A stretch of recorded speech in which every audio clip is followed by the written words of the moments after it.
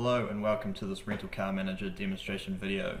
My name is Corbin Astis and I'm going to walk you through how to make a new booking with the use of the new booking module. So instead of the whole booking or reservation being on one page, you can see the booking has 5 separate tabs. These are driver's details, booking fees, booking payments and booking documents. As you can see, I've already put in my details. It's key to note that pre-existing customers' details will already be on the system. You can simply type in their last name and select the right person and all pre-existing info will be shown, just like it is here. It's very simple to use and interactive, and based on what system parameters you have set, information can easily be changed, whether it's someone's phone number to someone's address changing. It's key to note that once this booking has been submitted, that particular customer's details will be updated and saved on the system. Other additional information can be added, such as company info and any other additional drivers, which is the same process as adding the original driver's details like I showed earlier. Now moving on to booking details, as you can see, I'm unable to move on to booking fees, payments and documents. This is because there are mandatory fields that need to be filled out, such as the vehicle category. So for the sake of this demonstration, I'm going to select an economy, select vehicle. The pick up and drop off locations are of course just made up for this demonstration.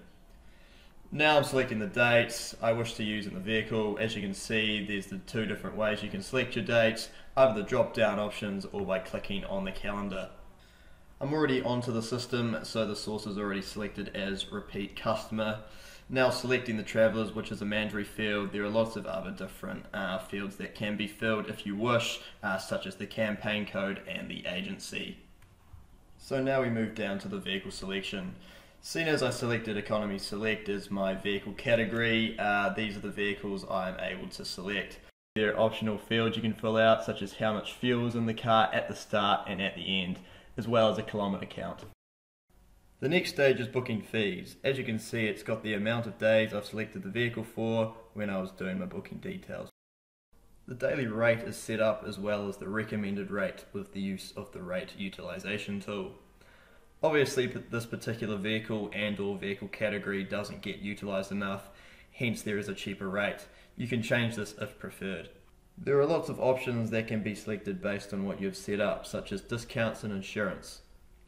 I will select a GPS for my vehicle, and as you can see, the total is updated straight away. It's key to note that the additional add-ons are daily, fixed or done by percentage. These of course can be changed based on your system parameters that you have set up.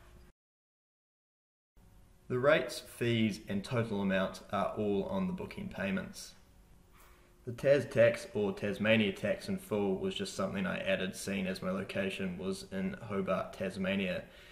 You of course can make additional state taxes based on what locations you have set up already. It's very easy to make payment, and you can just add your payment location, type and amount. As you can see here, you can also add your credit card. The Booking Documents tab is essentially confirmation of the booking/reservation. On the booking summary, you can see all my details and information I have put in the booking.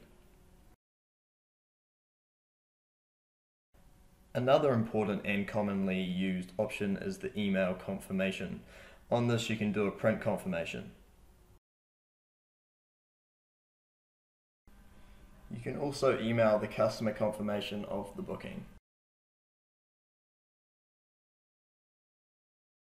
When selecting print receipt, it's key to note that the receipt number should be the same as the original booking number.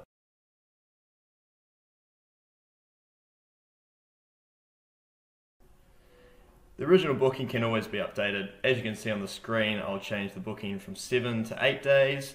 All rates and fees will be updated accordingly, as you can see here on the screen.